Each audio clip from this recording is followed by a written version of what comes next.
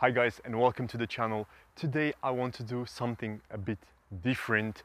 I have here two beautiful cars, the Volvo XC40 and many other cars on the road. I'm so sorry for the noise. The parks are full, everywhere is full, so yeah, sorry for the noise. I'm doing my best. And this is the Corolla TS. They're all brand new, about the same year, 2020. And you know what? This is not a review. This is not a comparison of the two cars. I want to do something else. As you can see, this is a crossover. Obviously, you can see it's a bit higher up the ground and it just looks like a smaller SUV, although it doesn't really look small. Anyways, this is the entry-level SUV, you'd call it. And this is a Corolla TS, which stands for Touring Sports, which is an estate car. As you can see, it's not the regular Corolla, it's the estate. Now today I wanted to do something different, as I was saying. I don't want you to look at the cars, right? I don't care that this is a Toyota Corolla, I don't care that this is a Volvo. I care that this is an estate car and that this is a crossover. And now my question is, which one should you pick? Should you start and continue buying crossovers as the trend would suggest? Or should you maybe go back and look at good old estate cars? Which is more practical, which is more convenient, and well, definitely which is the better choice for anyone interested in a car with more space than just a hatchback or a sedan. Now let's go in one take. First we'll go through the Corolla because I'm here and I'm next to it, so why not? I'm not gonna look at the front, although if you wanna see the front, here you go. This is the car, this is the interior. All cars are meant to accommodate the driver. So I'm not gonna even look at this because it would be pointless, right? All cars are made to accommodate the driver. But what about the passengers in the back? This is the question. Now I look at the Corolla and this car, I'm not gonna go through options and all that, but this has the panoramic and so does the Volvo. So actually that's gonna matter when it comes to headroom. Let's sit in the back of, well, basically myself. Let's close this. Okay. Now I'm in the car, I'm seated. As you can see, I have plenty of room. I can slide my feet underneath. Sorry if I'm a bit dirty. And I have plenty of knee room, no problem whatsoever. And as far as headroom goes, I'm honestly quite limited in the back because also I'm very tall. I'm 190 centimeters tall, so not your average Joe. As you can see, the other passenger would be just fine here as well. And there's plenty of room in the front. Yeah, you know, headroom is quite limited for me, but for anyone that's not gigantic, it's gonna be just fine. Let's now get out and look at the other aspects of practicality, which is the trunk. Of course, this is automatic, so I'm just gonna push and this is gonna go up on its own, sorry. Yeah, I have some tools here. As you can see, I'm gonna push them aside and I don't even know how to actually, okay, oh, okay, that's nice. This is the first time I'm trying this, see, this is all one take. So this is a trunk, quite spacious. Of course, you can fold the seats. This is again a hybrid, this is a hybrid as well, so, you know, there's batteries and all that, but I think it's just a perfect comparison, you know, overall. I think they fit pretty much the same niche, although this is way more expensive, but we'll get into that later. Or if you want to find out more about the Volvo, go check out my review of the Volvo. Now, that being said, the trunk is quite spacious. You have more than enough and you can fold the seats. Overall, practicality wise, I think this car will do its job just fine. It's quite spacious and there's nothing about it. It's quite simple, quite straightforward. Yes guys, sorry for the interruption. I just had the nicest meeting with a very nice guy living just next door. He was interested in seeing the cars and so I took a break. Now moving on to the Volvo. Again, if you want to see the full in-depth review, everything is going to be on the channel. There's a pop-up link right about now. And if you want, now let's try the back of the car. Now, I won't lie to you. I feel it's basically the same driving position as mine, so it's my driving position, and here I have the same space, leg-wise it's the same, but I feel I have a bit more space when it comes to headroom. Yeah, I think I'm a bit more crashed to the ground. I have a bit more space head-wise, and this also has the panoramic roof. So yeah, this one is a bit more spacious when it comes to headroom, and also it's a bit higher as well. It's a bit easier to get in and out. But besides that, there's not much of a difference. It's maybe a couple centimeters of a difference. Now look inside the trunk of the Volvo. All right, this is the trunk of the Volvo. Obviously this is a plug-in hybrid, whereas the Corolla is just a simple hybrid, and you have some storage here which takes up some space for the cables. Now overall, I think the trunk is very generous as well. Like the seats, they fold and you get a flat zone where you can load your car. So again, practicality wise, I don't think there's much of a difference. This looks a bit bigger because it's packed differently and the car is a bit higher up and therefore maybe easier to access, but space-wise not much of a difference. Now we've looked at both cars. What's the decision? I don't know. Maybe driving them you'll see, okay, this is higher off the ground, right? So you have a more commanding position and you can get, I don't know, maybe speed bumps, you can go a bit faster over speed bumps, although I wouldn't recommend that because you're gonna break your suspension. And again, I don't think that you need much more road clearance than this one gives you, but this one does offer. So maybe if you live somewhere in a more or mountain region, kind of, although this is front wheel drive and this is front wheel drive, so don't expect this to be a off-road performer, nor this. But yeah, if you live in a, I don't know, in an area where you need very, like, this is essential for you to get more road clearance. As you can see, this has more clearance in the front than this. Not by that much, but still enough so you can notice it. So I think parking wise overall there's not going to be that much of a different lengthwise, or you know, it's about the same size cars. Now what can we do now to differentiate both cars? I think the best thing to do is to take both cars for a drive and see what's what, which is more, you know, adapted to city driving nowadays. Now that I'm driving the Volvo, you know, it's quite, there's just one thing that's striking between the two cars, and that's here you get a commanding view of the road. And it's true that I do enjoy it. I'm sitting up high, I see everything. The car is, you know, it gives you that confidence, that it feels more robust, that you're maybe safer. It's true that it gives you a certain feeling of safety, you know. And that's just the first thing. Once you get in the car, that's just striking, you know, comparison. And not because this is a Volvo, I'm just talking because this is a crossover in general. And furthermore, this is a Volvo and it gives you that much more confidence, you know. That being said, around town, look, I'm in Brussels, there's traffic, and I'm comfortable. You can, not on YouTube, but generally I will listen to my music. I'll be, you know, heated seats, heated steering wheel in this case. So all options you can get in both cars. Again, I'm not gonna talk about options nor compare these two cars per se as models, but just as what they are, an estate car and a crossover. I keep saying that because I really don't want you guys to understand this as a comparison review between the XC40 and then with the Corolla. It doesn't make sense. They're just not in the same price range at all. So it would be pointless to do that. Now see, I just passed a bump. What can I say? Except that I had a cyclist which tried to run into me, facing the wrong way. Anyways, Brussels. See, I get that commanding view. It's true that in this car, maybe you're less worried about bumps and stuff. And generally, you know, everything, those small obstacles. But this is also pretty much the same experience, except that I'm sitting higher.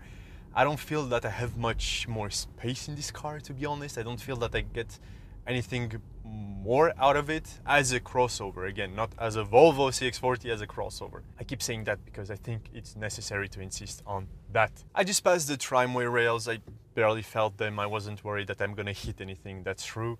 So it gives you a bit more confidence everywhere. But do I really need that extra road clearance? As I'm driving, honestly, I don't think I do. I really don't think I do.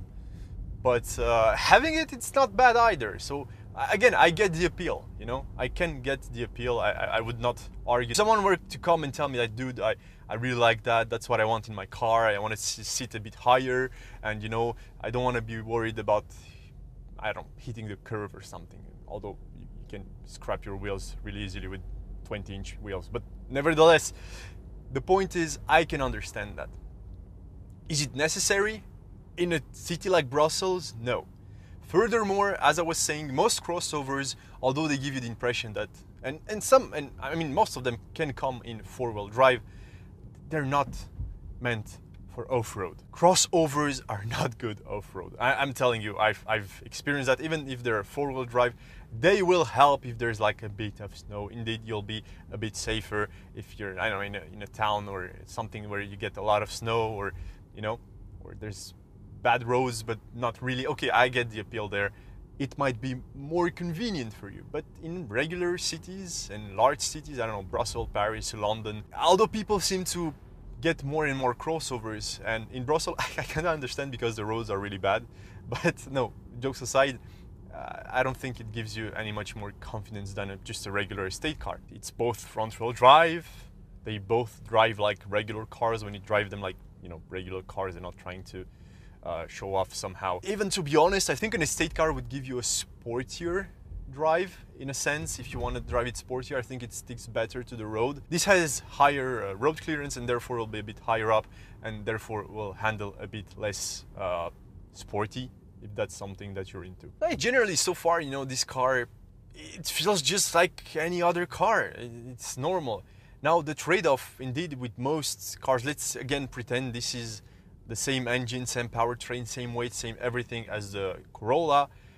This will be a bit less fuel efficient, you know. It's a bit less aerodynamic, it's a bit higher up, and therefore will have more drag, and therefore will use a bit more fuel. I mean, if that's not a concern for you, using a bit more fuel and, you know, all that, and you still, well, if you require a crossover, get a crossover, there's no discussion about it.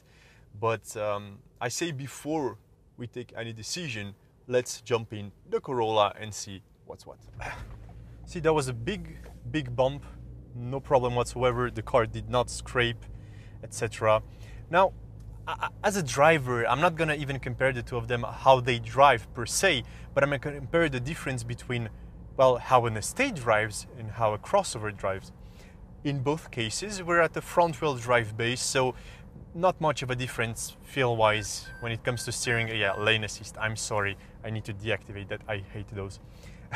Which is, oh yeah, lane assist deactivated. So the car drives pretty normal. Are you low to the ground? Yes, you are, but not really. You're just in a general position. You don't feel like you're in a sports car or anything like that. So you're not really low to the ground, but you're not very high, as in a crossover, where you have more of a commanding position, you'd say. So basically, I think you're seated very well, space good, and the car is just, you know, regular, normal driving, everyday car. The only difference between this Corolla and the ones I've reviewed in the past, such as the regular Corolla hatchback and the Corolla GR, which is again the hatchback with the more sporty suspension and so on, the real true difference between this car is that this one has a better, sorry, I forgot to adjust properly my mirror, never do that, adjust your mirrors before leaving. But yeah, the only real difference you would say is this has more cargo space and more space in the back. Although in the hatchback Corolla, I did not feel cheated in the back. I could fit behind myself, no problem whatsoever. But then again, didn't have that situation here. This changes a bit headroom-wise, but if you get the regular one without the whole panoramic, it's gonna be just perfect. So yeah, more cargo space over a hatchback, and that's pretty much that. So it drives like a regular car, regular hatchback. It's snappy, honestly, and you know what? On the highway, when you take it, because this car I've driven the highway, the Volvo a bit less, I have to be honest. I haven't driven it that much on the highway, but this one I have.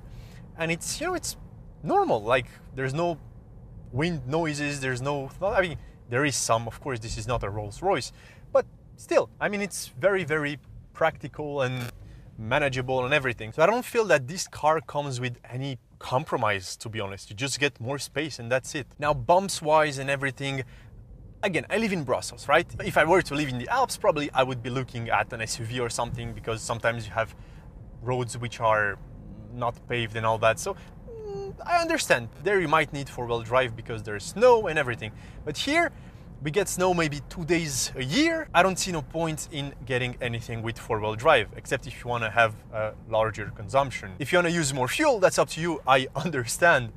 But yeah, some people understand they need that to feel safer. I don't know if it rains or snows a bit outside, but to be honest with you, if there's ice on the road, your four-wheel drive won't help you very much, sadly. You just get good tires, you know. So yes, this will never come as a four-wheel drive. This is a front-wheel drive only. Do I need more? No, I don't.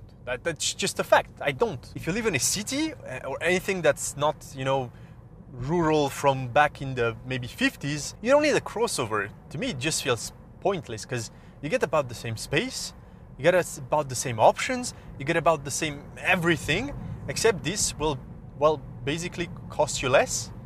Plus, it will generally be more fuel efficient because it's generally more aerodynamic. It's less of a brick and, you know, more slick. And that's how it goes for estate cars in general. Crossovers, I understand the appeal, you know, the commanding position, the feeling of safety. I can understand those, but I'm not sure it's really worth the trade-off. That's just it. To me, estates are just more practical in every sense of the word. So why would you want a crossover? An SUV, again, different conversation, depending on your needs and everything. But a crossover, I don't know.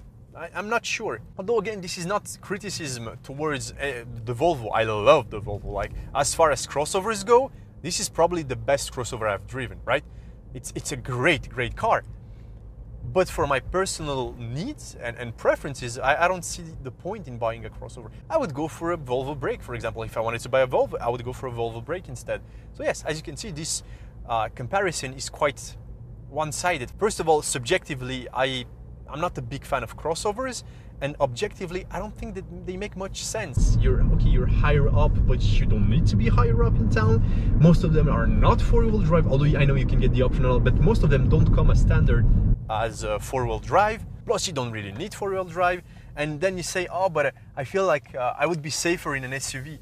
I don't think you would. Like, crash tests and everything, you can check those, and especially if you get like you have to do something like change lanes really quickly, a car that's lower to the ground will be more adapted to doing those maneuvers and therefore might save you some rollovers. Once again, I understand the appeal. I'm not making a case against crossovers here. I can understand why someone would want one, but I don't think anyone really needs a crossover. If you need something that's really good off-road, or like you really need road clearance and everything, get an SUV if you can afford that. Like, get something built for that. I don't know, or a pickup truck. Those are working man cars. A crossover, I don't see the point. That's just it. Maybe that's just me. So to you guys, this is my conclusion. If I were personally to pick between crossover and estates, of course, I would pick an estate car every day of the week. Although I can understand some of the appealing features of crossover. But in conclusion, I just don't think it justifies the trade-off. And that's that. So yeah, if I were to pick a car, I would pick the estate. If I were to pick between the Volvo and the Corolla, well, that's a whole different question here. So I'm not gonna answer that, this is not the video, but yeah, you understand. But I'm really curious what you guys think about that. I mean, would you pick a crossover over an estate? And if yes, why? Or if you're like me and you're more like, okay, I don't like crossovers, or they don't give you much in return in comparison to an estate, or you lose some, etc. Like, please let me know what you think about that and what's your take on it, and if I should make more videos like this one, not really, you know, proper model related, more of a quick comparison between two types of cars. I could have drag raced them, but the Volvo is so much quicker. I know you like drag races. I could see the numbers on the drag race videos. That being said, if you like this video, well, make sure to like it, and don't forget to subscribe. It helps us a lot in getting new cars like that Volvo. That was a first-time partnership, and I hope there will be many more to come. As for me, it was a pleasure to see you guys as usual and talk to you about cars, and I'll see you in the next video. Bye-bye.